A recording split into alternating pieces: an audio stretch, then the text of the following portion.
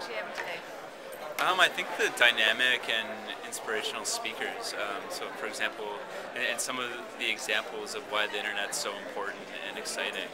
For example, Citron said that the internet's like a mosh pit, and I think that's a good way to think about it, and it kind of makes it seem more exciting. And I think Butterfield talking about how Flickr was just an accident, and it's the kind of accident that is accessible to anyone, and I think that's a healthy reminder of why the internet's amazing and why CIRA's work to enable the .ca domain is important.